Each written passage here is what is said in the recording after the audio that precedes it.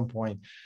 So thank you all for coming. I've done this talk a few times, and sometimes we break it down into a little bit of hip and knee.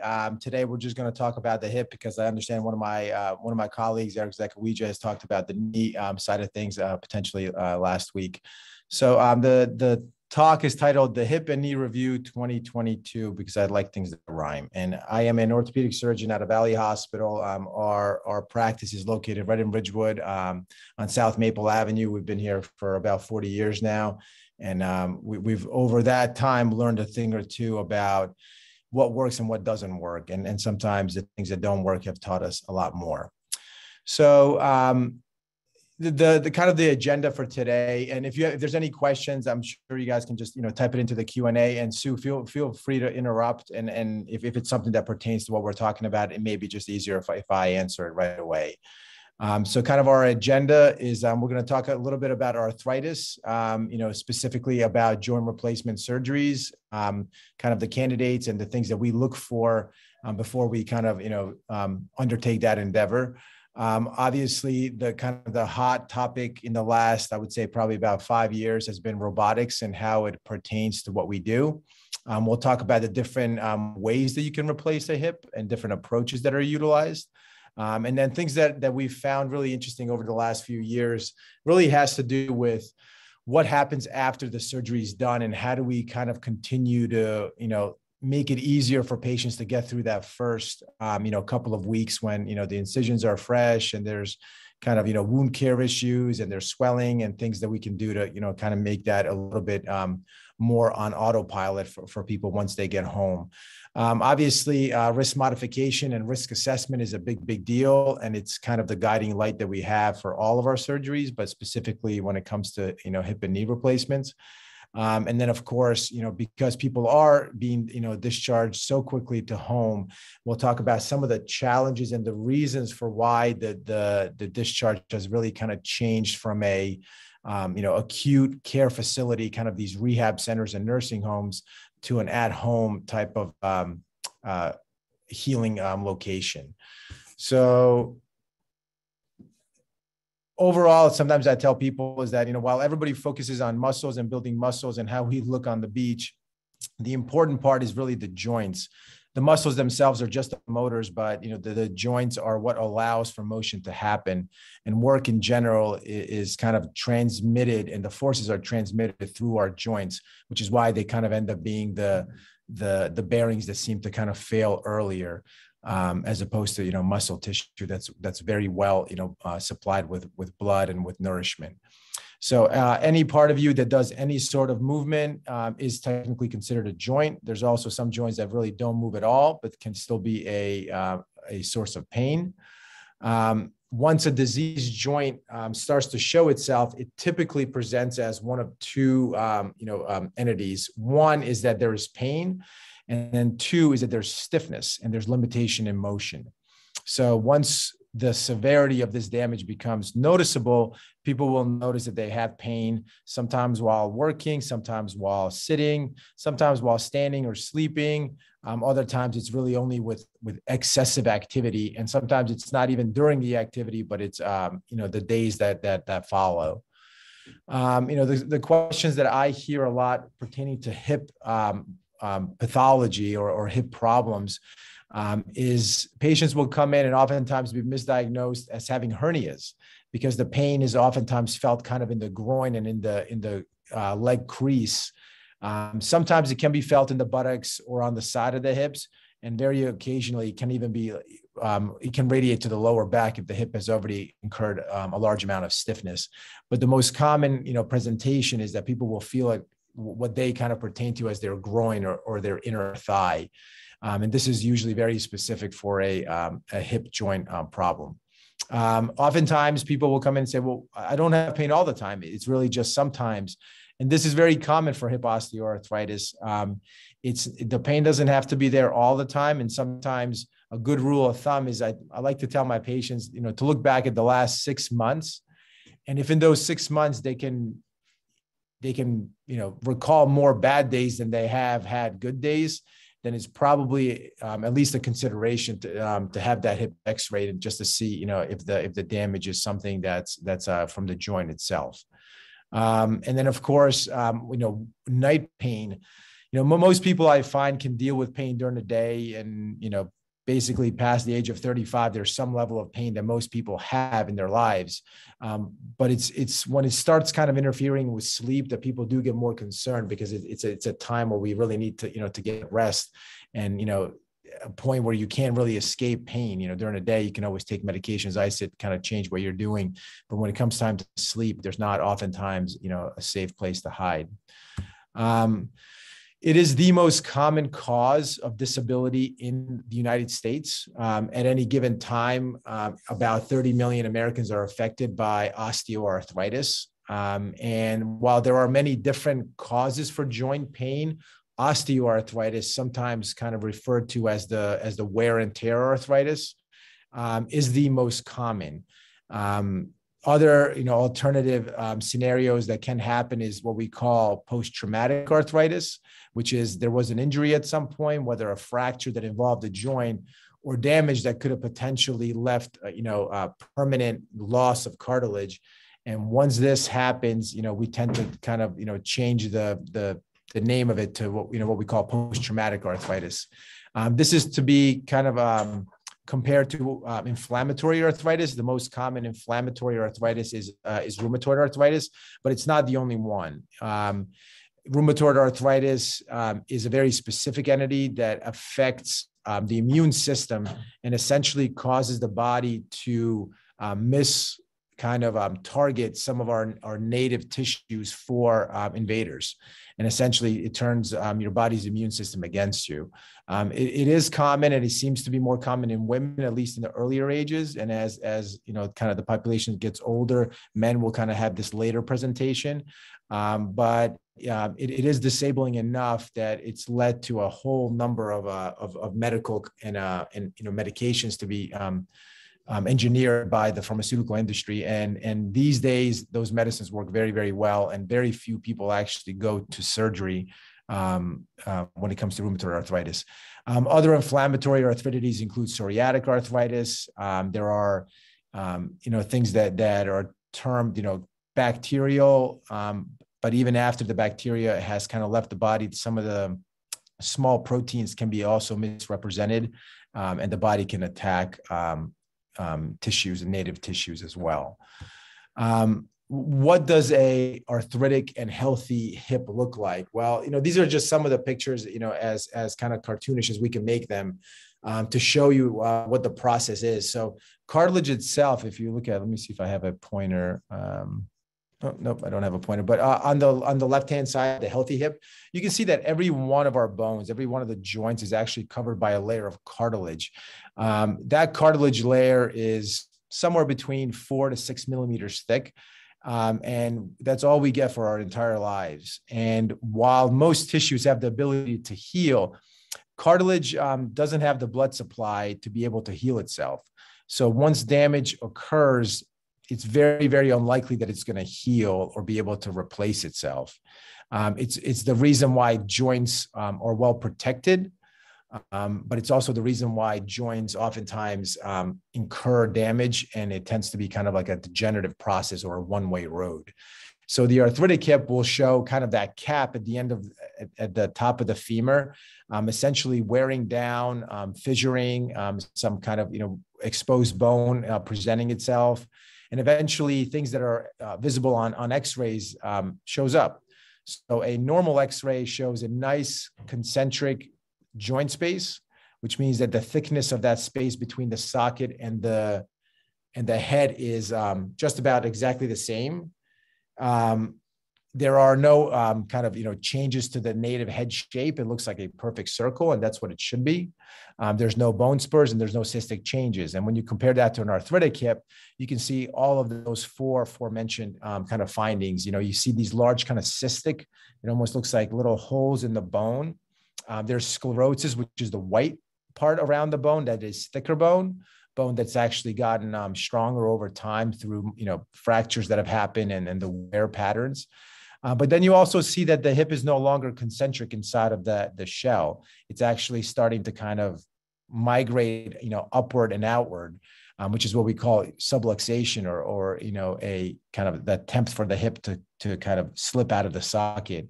And then, of course, the final finding, which is bone spurs, which can oftentimes be a limiting, a limit to motion, how much native motion a hip has.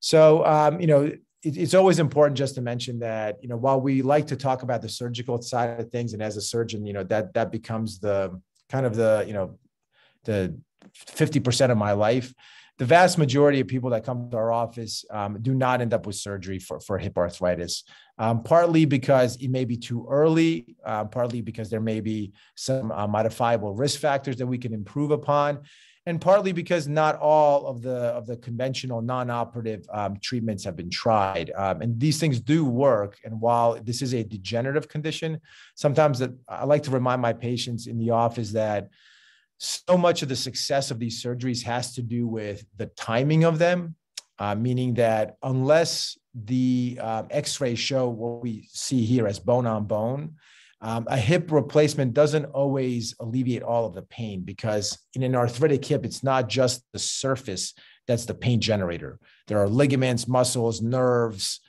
tendons that are all affected by kind of the degenerative process. The hip replacement will fix only the pain that's emanating from the bones essentially scraping against each other. So while somebody can have osteoarthritis, sometimes the timing of the surgery is the critical part, and it has to do with the success that people can ultimately achieve. So important things to mention are obviously diet and low impact exercises, walking aids. Nobody ever wants to hear that I'd like to put them on a cane or a walker.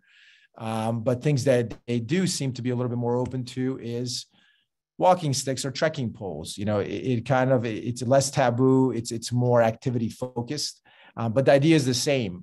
By limiting how much of the joint reactive force the hip experiences, we can sometimes take away some of the pressure and allow people to kind of break through some of those flares that can sometimes occur, and at least buy them some time to either get, better, optimization for the surgery, or just allow them time, because people, it requires a lot of time to allow these hips to heal.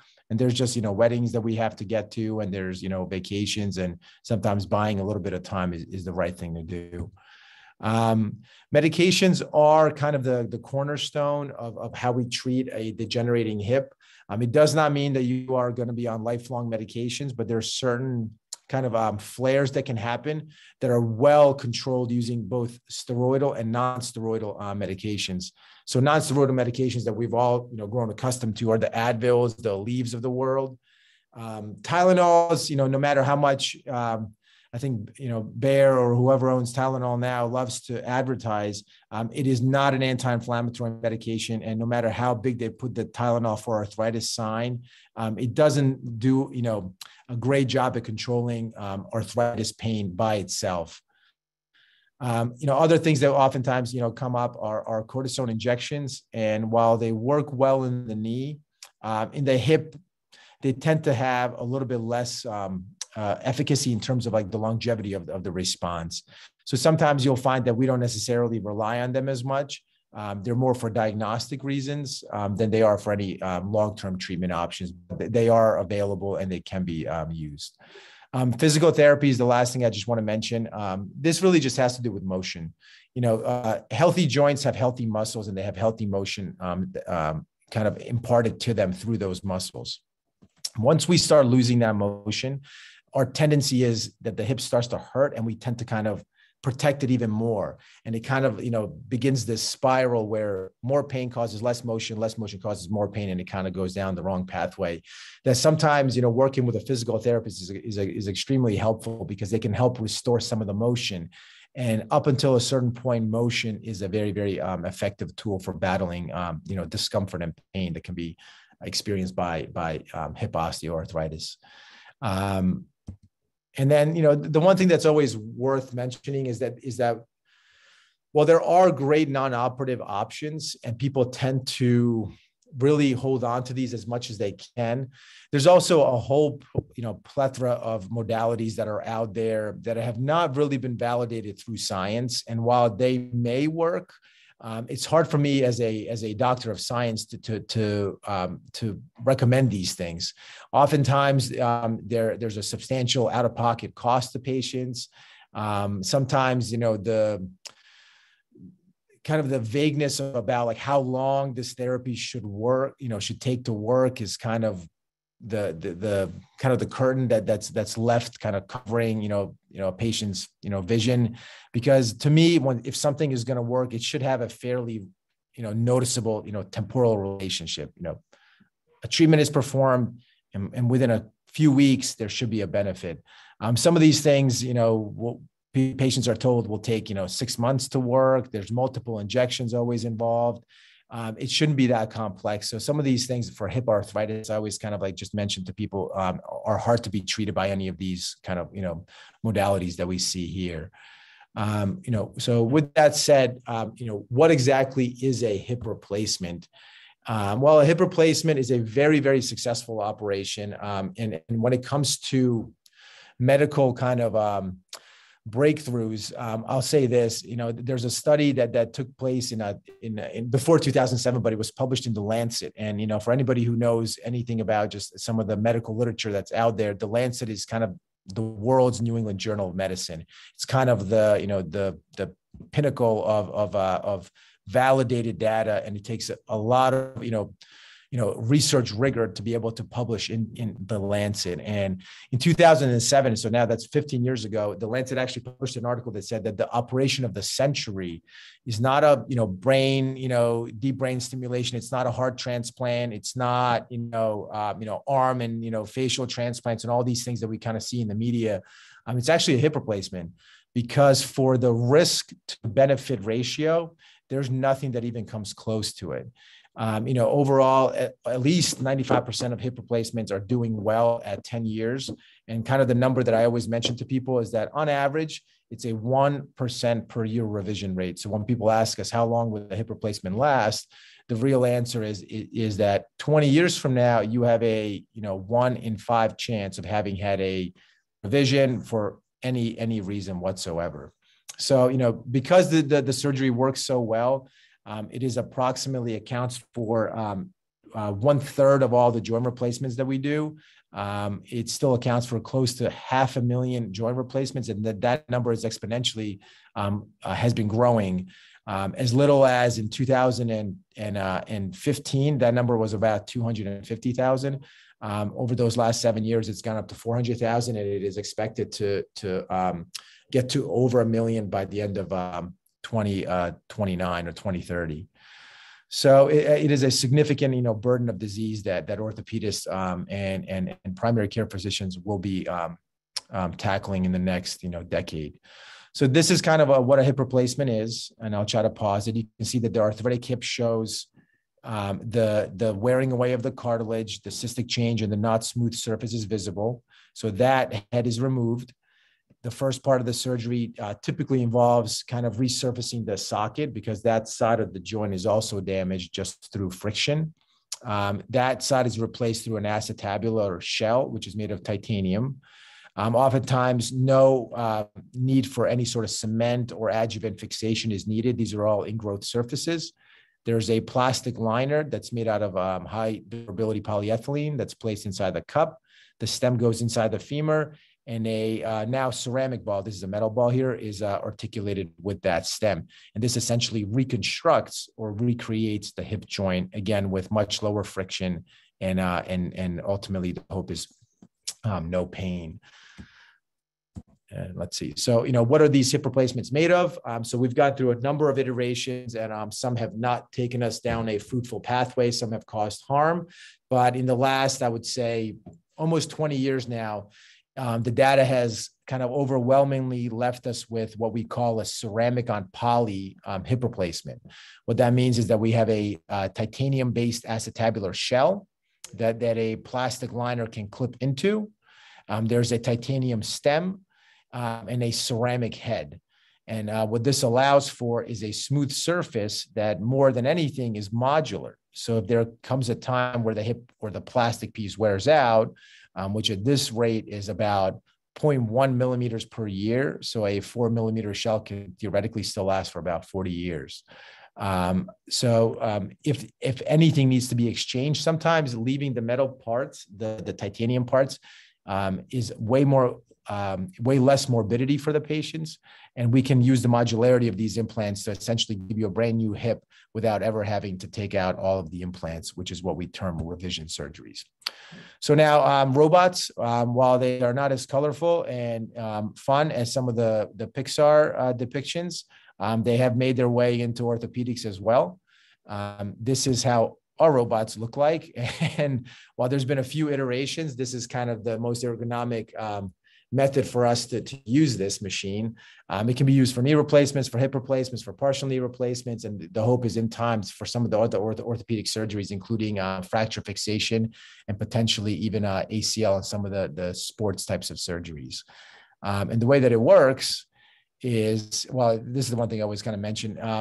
There are always going to be people out there that love to kind of, say, well, my surgery works pretty well. Why do I need to, rely on robots? There is a higher expense to the medical system. There's a, theoretic, possibility that the robot can malfunction.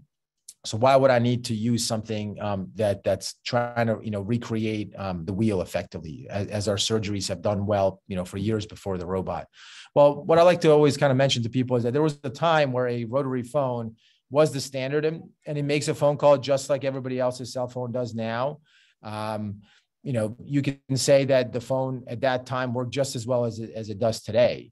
Same thing about these cameras that we have. But we know that these two technologies have continued to improve, and it has led us to, just about, a personal computer in our pockets. And, I know for myself, included, it is a critical part to my, my practice, to my ability to kind of communicate with patients. And ultimately, it's made things better and easier. And that's kind of what I tell people about using a robot, is that you don't have to use it, but I certainly find it easier for me. And I find that my patients are able to recover faster because I can, reproducibly show them what we've talked about in the office as a likely outcome. So the Mako Hip is a 3D templating software that's kind of interlocked to a robotic assisted reaming device. What this allows us to do is that it allows us to prepare the bone in the most efficient way possible, and also minimize any sort of malpositioning that can lead to poor outcomes and an untimely failure of a hip replacement.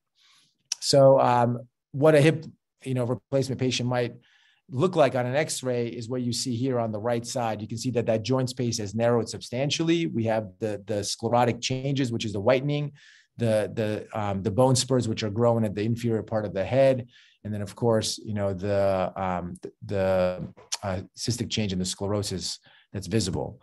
So in the past, we used to originally just use templates that we would put against flat films, and we would try to guess as much as we could using a two-dimensional image what a three-dimensional, socket or stem would look like. And while this worked, there was always some level of uncertainty because it was hard to know what the pelvis did when the person stood up. It was hard to imagine the three-dimensional kind of nature of a very complicated, shape, bone. And what the robot has allowed us to do is to really kind of focus on these functional implant positioning, where not everybody's pelvis moves the same way, and being able to predict how it moves will also mitigate any sort of dislocations that can happen, or potentially fractures. So instead of using two-dimensional software, we're now using three-dimensional CAT scans. We can effectively build a 3D model of the pelvis, and then we can program the robot as to which part of the bone needs to be removed so that we can put the correct kind of facing socket in place.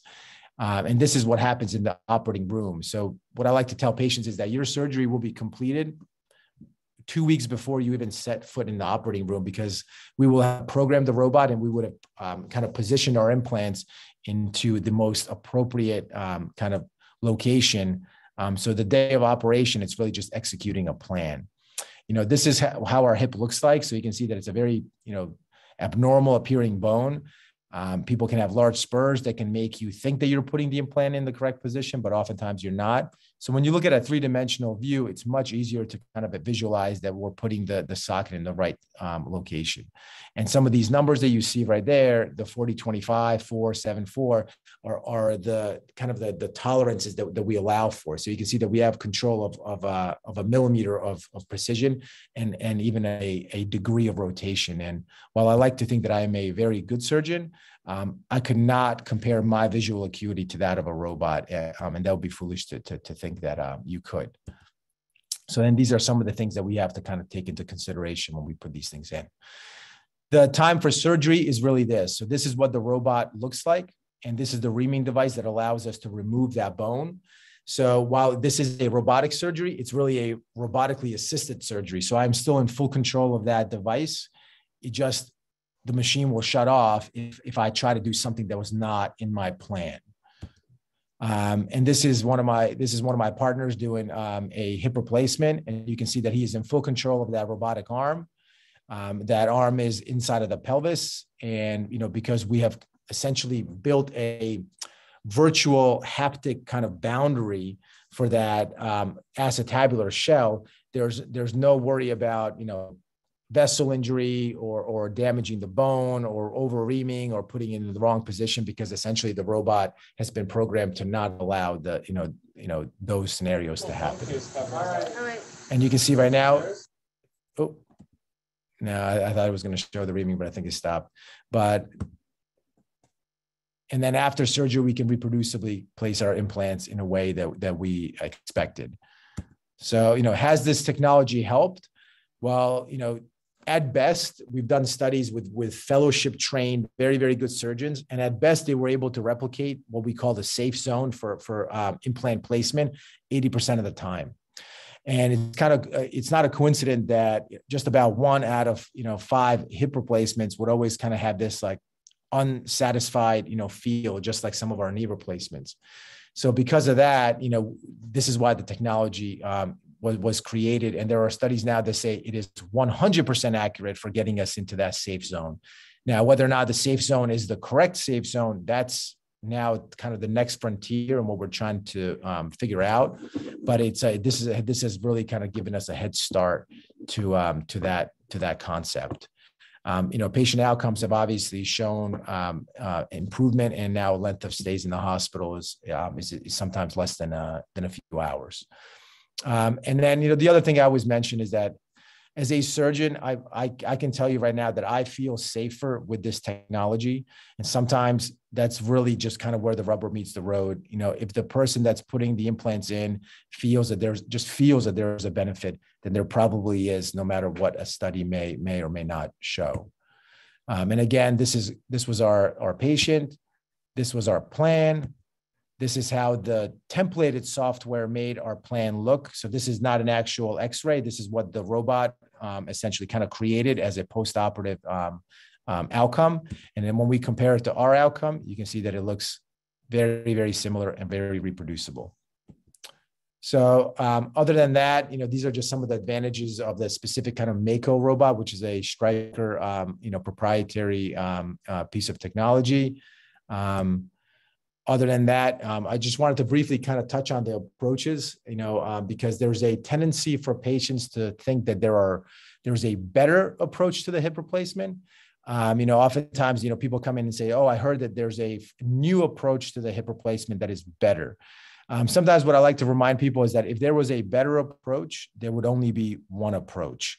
So there are multiple approaches that surgeons can use effectively to replace a hip, and all of these surgeries can have an excellent outcome as long as the implants are put in correctly. So less important is the approach that we use. More important are the indications, the optimization of the patient, and our ability to put in our implants reproducibly.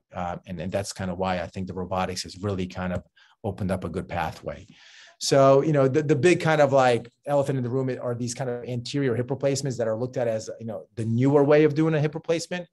I always like to remind people that this is actually the older way of doing a hip replacement. The first hip replacement was done through an anterior approach, and that was the typical way that we would put hips in for a long time. The problem is that it was very risky, and there were a lot of complications that came from it. So surgeons essentially switched over to some of the more traditional approaches. But sometimes marketing can do a big kind of like it can change the way that we think about things. And sometimes I always like to, remind people that, you have to trust your doctors because they live and breathe these things.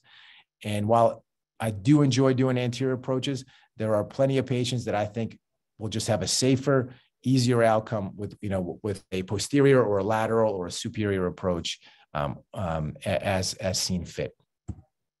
So the last thing just has to do with kind of dressings. We've really moved away from using staples or any sort of suture material because every stitch that's placed is theoretically a nidus for infection. So in our practice, we've kind of moved over to using some of these skin sealants as a way to prevent bacteria from entering the joint, but also to prevent any sort of drainage issues which can happen. So don't be surprised if you never see a stitch or a stitch is never removed from your hip. An incision was still made. It's just that we have better ways of healing it now. And when it comes to kind of risk factors, not everybody should have a hip replacement at this particular time. And oftentimes it kind of comes to like the patient's, overall, physique and the patient's health status. So some of the, certainly, kind of no fly, issues that can happen, it has to do with smoking. So smoking must be stopped. Diabetes should be controlled. Theoretically, the number is less than 8, but we kind of tend to tell people shoot for less than 7.5 because this just provides for a healthier healing environment. Narcotic pain medications should not be used prior to surgery. They will not help, and they will also make your recovery harder. And then if there are any other mitigating circumstances, high body weight index, potentially some immune modulating medications, those would also have to be stopped prior to surgery. And then, of course, discharge. We've gotten to a point where most patients can actually go home the same day safely. And this will be a conversation to have with your surgeon. These surgeries have been done in outpatient settings for, I would say, 15 years now. But the more data has come out, Medicare is eventually kind of as the number one payer for these surgeries has shifted their model to the same idea. So every hip replacement and every knee replacement is technically considered an outpatient surgery, which means that a hospital cannot admit you as an inpatient unless there's a medical need for it, which oftentimes blocks the pathway to rehab centers for patients. There's a reason for this. Rehab centers are very expensive. So the Medicare system cannot handle this kind of volume that's coming down the line. And they're also very well established that they have worse outcomes. People assume that they will go to a rehab center and be doing, gym exercises every day. Many places are underfunded. They don't have enough support staff. You'll probably get up, 2 times in a day to walk with a therapist. And oftentimes it's less kind of glamorous than it seems. And then when it's coupled with the ideas of higher infection rates, higher fall, higher fracture risks, oftentimes, the attitude in our office is that, if you are not healthy enough to be able to go home after surgery, then potentially you're not healthy enough to have the surgery.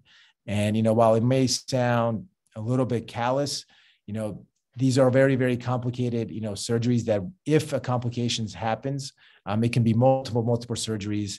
And, potentially the risks may not be warranted by kind of pushing the limits sometimes.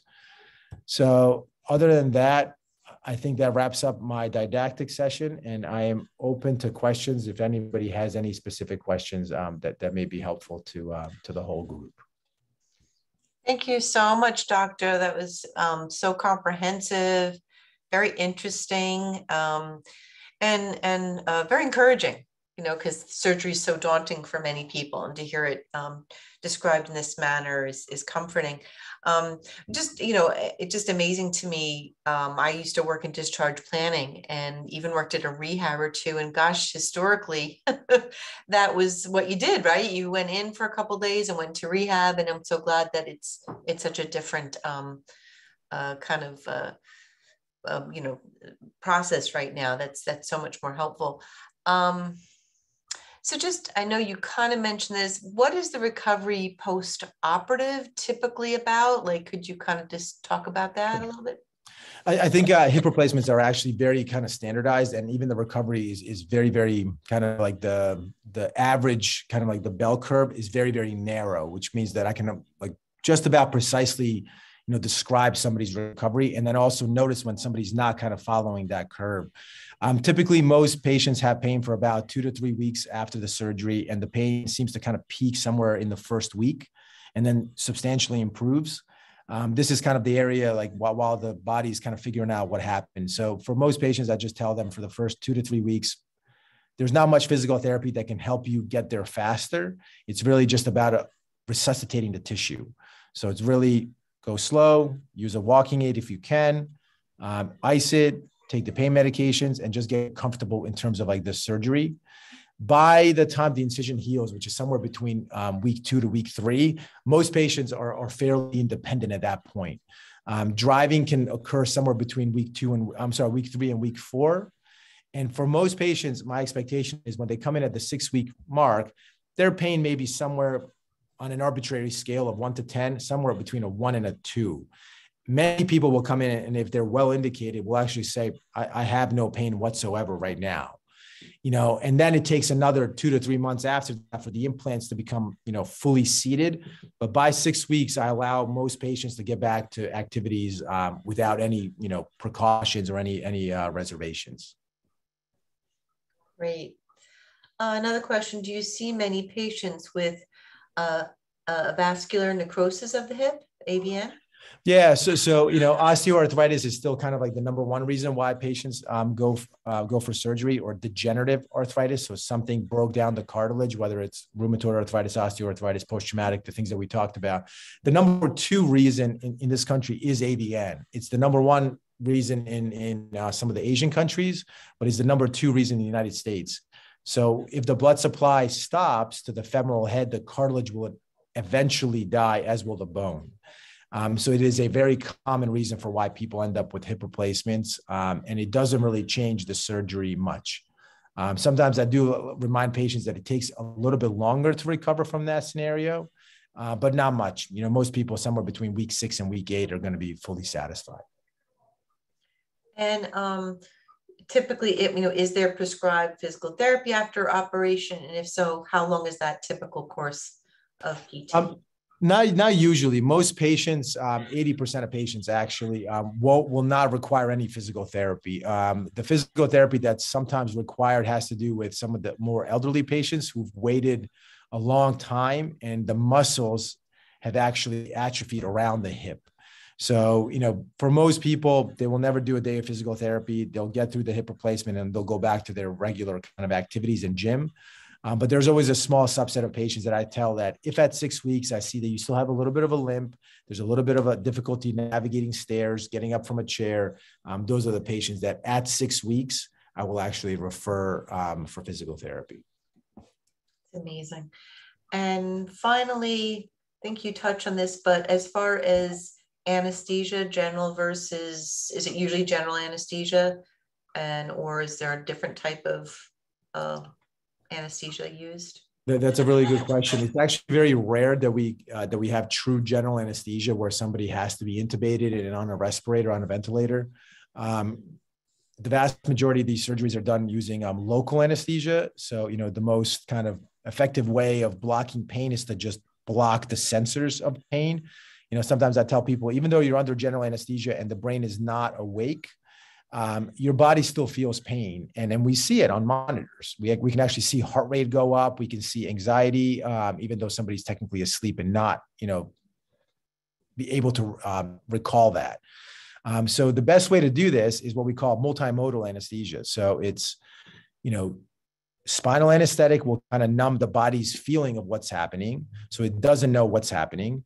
We pre-medicate patients with, anti-inflammatory medications, with steroids, with, Tylenol, with, sometimes even like, some of these gabapentinoid medications for nerves, so that when the body wakes up, there's actually medications on board that prevent it from having this kind of inflammatory reaction.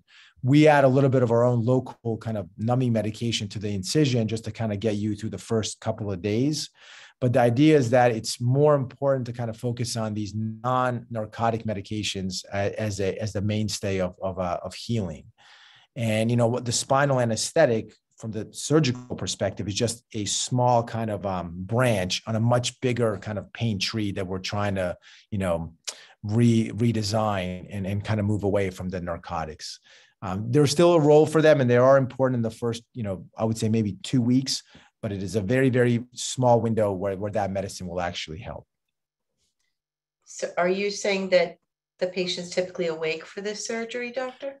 If they want to be, they can be. So, you know, one person so far has actually asked to stay awake. Okay. Most people they don't want to be like cognizant of what's happening, even if they can't feel it. But if there's anxiety about actually falling asleep, you are fully capable of like staying awake for the entire surgery. You can listen to our music, you can talk to us, you can talk to the anesthesiologist, and you wouldn't experience any pain. Amazing.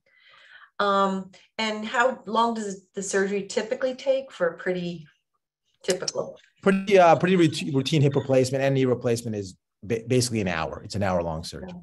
Okay, great. And somebody said, thank you so much. That was great. And hold on, one more. Have you found that sciatic pain in the buttock is related to the hip? The hip will never cause sciatica. But sometimes what happens is that people will feel what they think is sciatica, and it's actually hip pain. So sciatica is very, very specific. It shoots and it radiates, and it's an all or nothing kind of response that will kind of go down the back of the leg. People can feel buttock pain. And while it's not technically, you know, sciatica, it could be just inflammation that's kind of being created from the hip and kind of pushed backwards. Sometimes tendons can give the feeling of sciatica. Sometimes the actual hip arthritis can also do it. And then sometimes, while it doesn't cause sciatica, it can uncover it. So if a hip is very stiff, that force has to go somewhere. The next joint over is your spine. So sometimes, you know, patients with very, very bad hips tend to have bad backs because the arthritic process is the same, but it's actually that the stiff hip is causing you to change the way that you're walking, and that can kind of fire off an irritated nerve in the back. Which is sometimes why I tell people, I cannot guarantee it, but sometimes back pain, low back pain can actually improve following a hip replacement. It's not something that, you know, you should really advertise, but it's a known kind of a secondary benefit. And finally, have you seen anybody, it's interesting, who's had COVID that's had more bone pain or more hip pain or any relation in your practice? I'm sorry.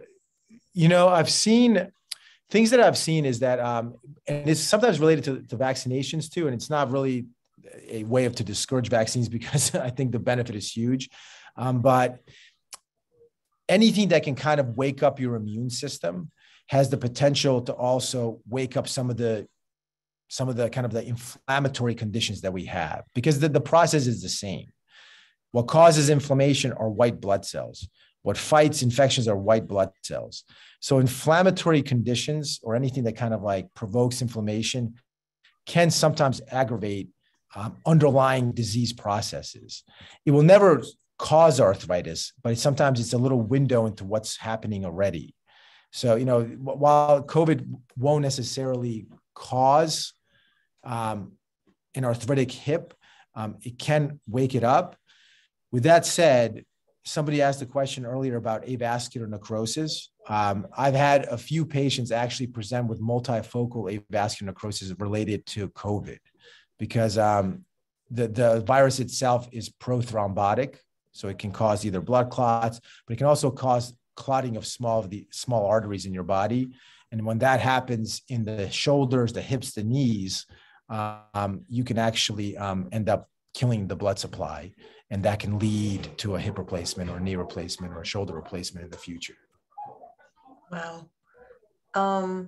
And just I'm sorry, it's only 10 to 3. I just want to ask another question about someone who says, is it normal 7 weeks post-op? They're pain-free, but still have leg or ankle swelling. Have you seen that? Yes, yes. Swelling can persist for honestly up to 7 months, and I don't consider it concerning because it tends to resolve. The usual reason is because the actual there's underlying veins that may be already a little bit damaged, but it can certainly present. And I typically tell people that as long as if you elevate the leg, if the swelling gets better and there's not a clear blood clot, that swelling will resolve with time.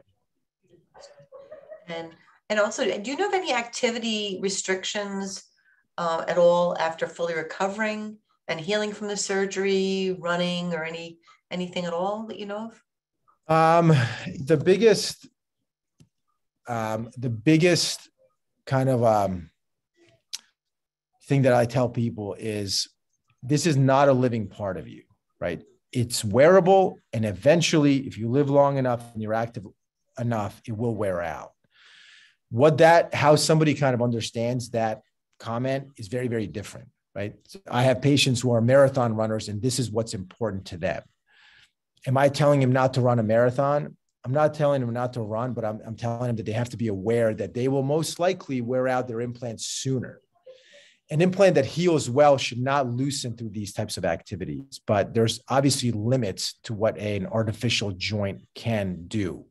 So, if you're into yoga or you're into bungee jumping and you have an implant inside of you that's potentially capable of separating and potentially jumping out, there's certain kind of common sense that would, behoove you to try to limit certain things. There's certain yoga poses that I have a hard time doing now. I imagine if I have a hip replacement, it would be unsafe to do that. In terms of, high level sports, the surgeries they're good fake joints, but they're still not normal joints. And sometimes, the expectation is that I'm getting my 20-year-old knee back or my 20-year-old hip back. The hip will feel very normal, and most people will kind of forget that they had a hip replacement, but it's still not a normal joint. And sometimes just kind of, listening to the surgeon as to what we consider safe activities afterward, it's probably good for your long-term, health in general. So things that I allow for patients is hiking, short duration running, spinning, elliptical, swimming, even tennis, skiing, all these things can be done. But if somebody just says, I like to run for, 10 miles a day, 4 times a week, like you will probably wear out that joint, sooner than expected. And just one more question about cortisone shots. Yeah, that's the one I'm reading. Yep. Yeah. Couple about, do they work? How often can you have them? I would say that, a cortisone injection in the hip, I find can sometimes work up to a month if it's true arthritis. If it's a little bit of synovitis or just joint inflammation, it can stop the process altogether. But for a truly arthritic hip that is looking at a hip replacement, I find that it works somewhere between 2 to 4 weeks. And really, if you need the injection more often than that it's probably time to start thinking about a joint replacement. Corticosteroid injections can sometimes be placed in the hip, but it's not actually in the joint. So that there's also always kind of a question to ask, well, where is this cortisone going? Is it going on the side of my hip? Is it going around the tendon? Or is it going inside of my joint where the cartilage is? And if it's being done routinely inside of the joint, typically we allow patients to do that once we know that they are already looking at a hip replacement. But on a hip that's moderate arthritis or mild arthritis, I would probably encourage you not to do that any more often than once a year, if that even. Okay. All right. Well, thank you so much, Doctor. This was so interesting. Thank you for taking the time to answer so many